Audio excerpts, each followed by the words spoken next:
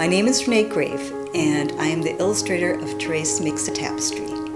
When I illustrate a book, the first thing I do are the thumbnail sketches. So I just sketch out the book in a very small fashion where I'm just doing small little sketches because a book can be overwhelming. So I want to do it so it just is in a nutshell version. Then what I do is I find models that look like the characters in the book so that I can give them, more life and more personality. And I'll take pictures of them posing exactly like how I've sketched out the book. And then I'll take those photographs and I'll do another set of sketches. And those are more realistic. I've captured the expressions and the emotion.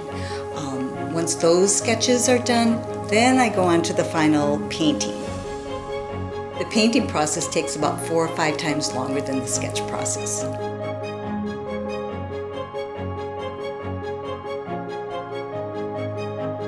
To inspire is to fill someone with spirit, the spirit to create. And when I'm inspired, it moves me to create new artwork, to look at things differently, to make something beautiful.